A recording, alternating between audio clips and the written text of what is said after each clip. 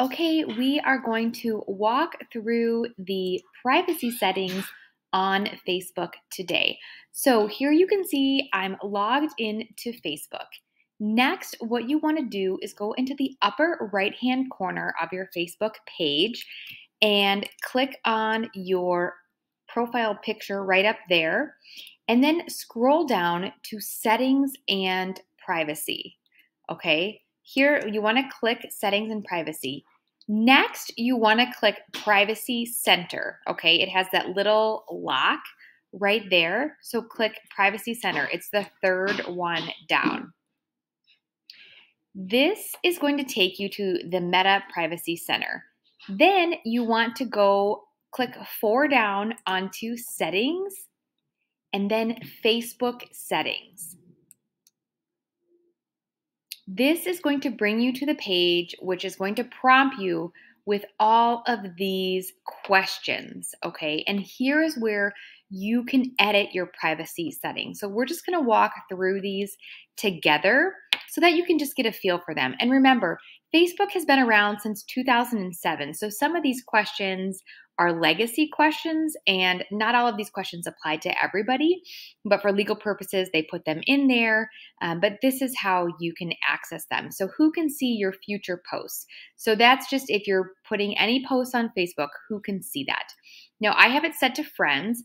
You can edit this by clicking edit right there.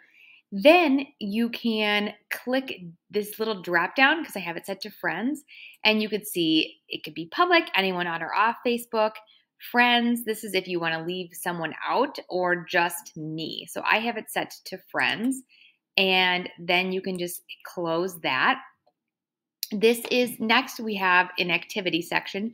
Review all your posts and things that you're tagged in. So this would mean like if someone did a post and mentioned your name and tagged you or just identified you in that, would you like to see that?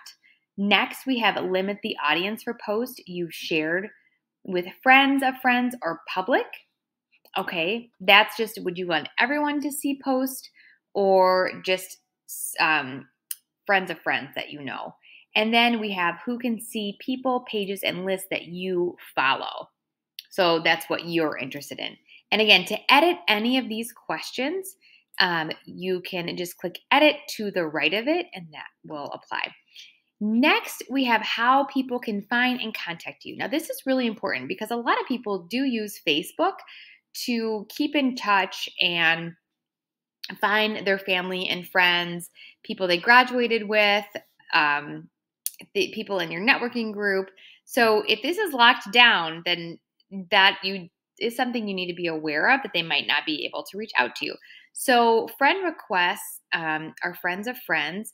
That's what I have mine set to. Who can see your friends list? That's everyone that you're connected with. And then who can look up using an email address.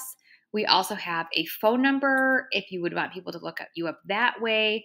And then this is probably the most important question on Facebook for privacy. It's, do you want search engines outside of Facebook to link to your profile? So what does that mean? That means if someone were to go to Google and they Google your name, do you want one of the options to come up as your profile on Facebook? Okay, I have this set to no. I always train it. I always change this within like trainings. I just did the class on this too.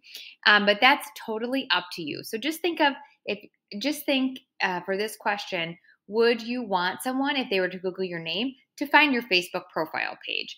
I would say the majority of students do want that because then people can find them. But for some reason, it's personal preference. You can always edit that and change that to no.